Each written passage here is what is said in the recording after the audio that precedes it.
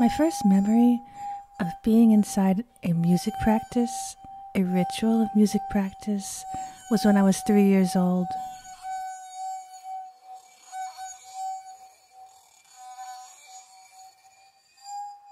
My mom would take me to music lessons once a week. I would go to the piano teacher. There were maybe 2 or 3 of us. We would sit on the floor, and I would look up at the teacher and listen.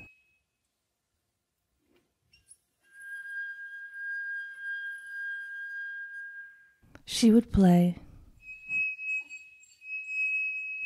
and I would sing the notes in my body.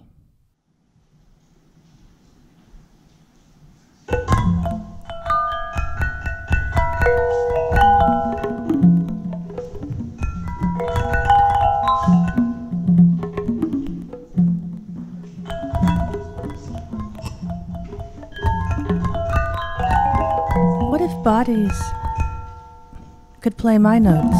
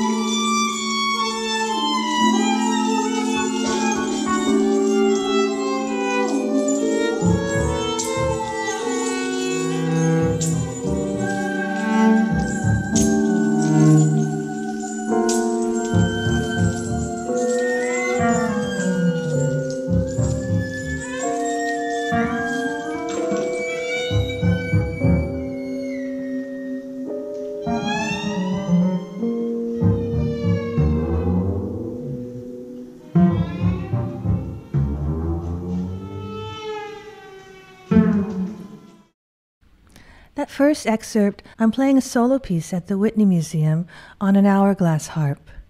David Horvitz, a conceptual artist, he designed these, and he at Triple Canopy, they invited me to play these glass instruments. When I started to play these instruments, it made me think about glass physics. It made me think about fragility and the equation for viscosity, or when a liquid turns to a solid, or a solid turns to a liquid, and in those moments, in those in-between moments, what kind of rhythms those were. And out of this came the piece in the second excerpt, which is titled Fragility, an Exploration of Polyrhythms. In this piece, I questioned that maybe it could be a game. Maybe it could be a performance game in which dancers or a dancer, and in this case, Soliman Badolo, the choreographer, could play my sounds, could wear it and play my sounds. And we programmed this with Tommy Martinez from Pioneer Works with Xbox Connect. And the ensemble piece with my band, Dreamtime Ensemble, we play an excerpt there of a game piece. Fragility, it explores human interdependence and how we play and interact through sound, and it's kind of orchestrated through a participatory game. I will be recording this for the Asia Society Triennial 2021, and we will release it in the spring. I've been thinking lately about how important it is to honor our dreams.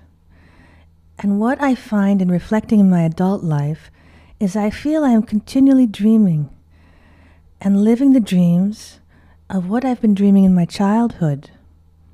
And that perhaps those dreams in my childhood were dreams before I was here, of my parents, of my family, of generations before me, before us. When I was a little girl, people would ask the question, what do you want to be when you grow up? And without a doubt, without a blink, I would always say, when I grow up, I want to be a fish. These next two pieces, I think I'm still dreaming about that.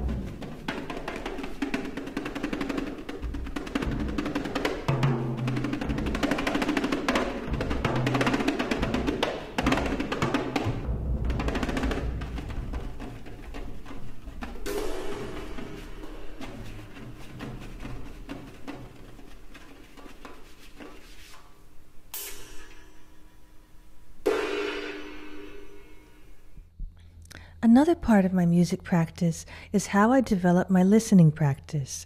Part of that has been over the years developing my field recording, and how that has affected and influenced my work as a composer, a percussionist, a drummer, and a sound artist.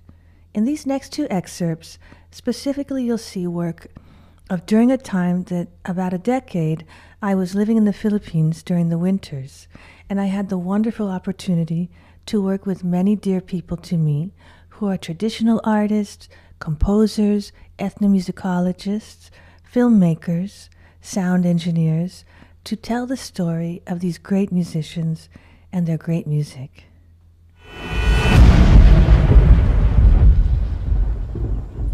As musicians, we have been traveling like birds, perched over mangroves in Auckland, singing outside villas in Ferrara, sometimes as a bright kingfisher in a farm in Pangasinan, sometimes trapped in a cage like a myna bird in Bangkok, or humming busily in the blueberry bushes of upstate New York. Trying to find my way back home in the music, I hear a haunting melody, more distressed than I imagined.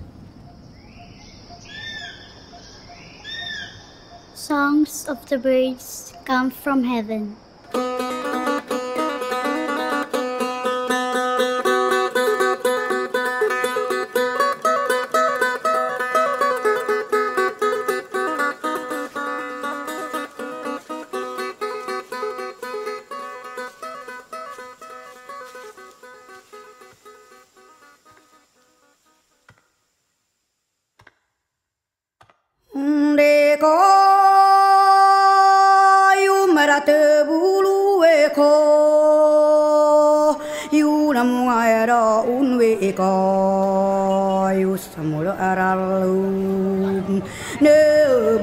Kayu hulu etana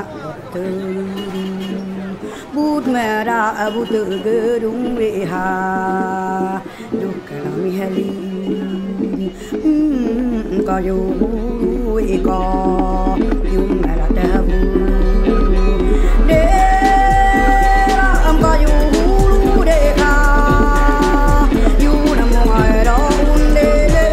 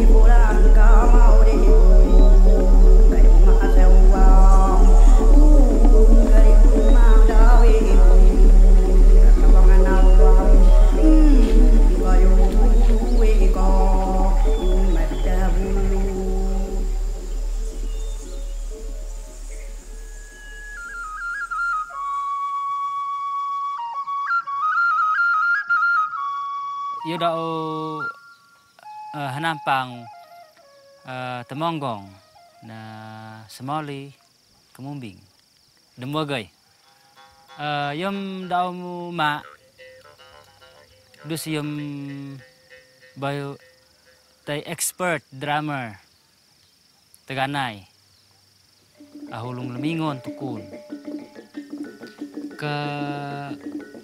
kano yom nga afat kol itu nga lakon lanah nim kut adat na tolak kemngam bakang lemnek bud sigis bayu sentugod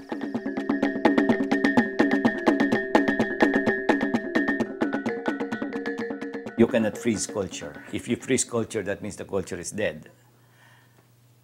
You cannot just write down these epics and say, okay, we have preserved it. What is important is that the epics are relearned. I always regard this instrument as not just objects. These instruments are like what you call prisms. prisms by which you see a larger world. You talk about bamboo instruments, you talk about nature, where they come from, their use in life. You know, these bamboo instruments are not just played for sound. They are played for different purposes. So you see the life by which these instruments are relevant. You see a student playing piano, how is that relevant to you as a Filipino? I think they're missing the importance of their own music as a Filipino. When you go abroad, they will not ask you play Mozart. They ask you, what is your music? What is your Filipino music? So that is what they're missing.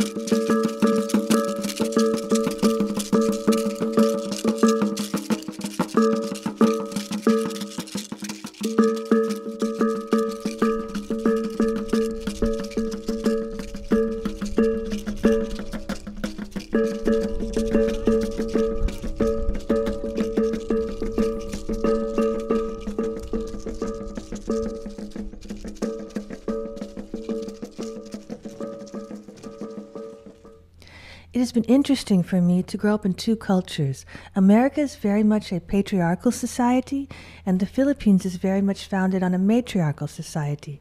So the lens of how we see things is really flipped.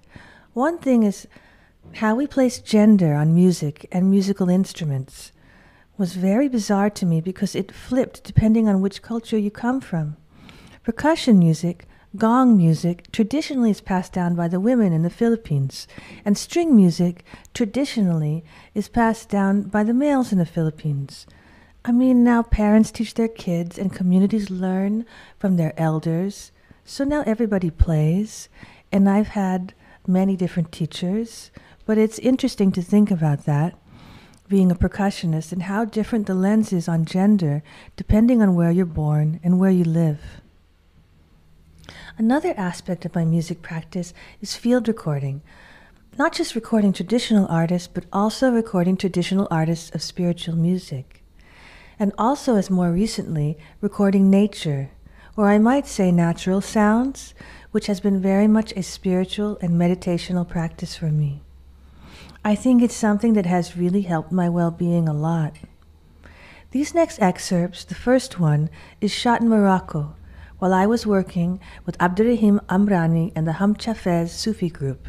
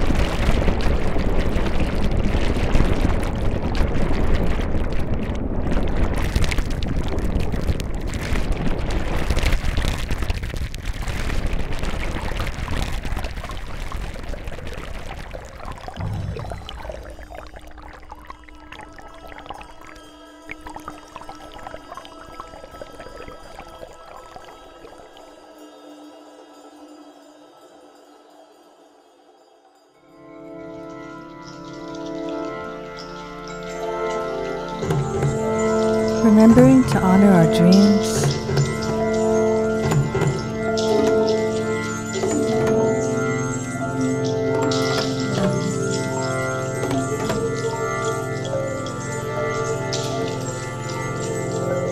keeping the music close in our bodies.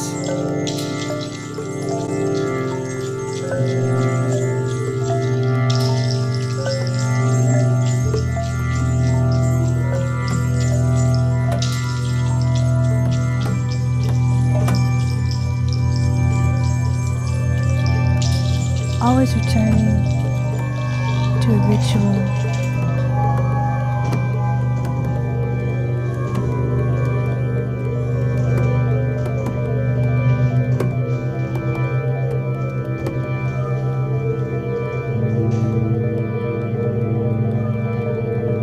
always returning to a ritual of joy.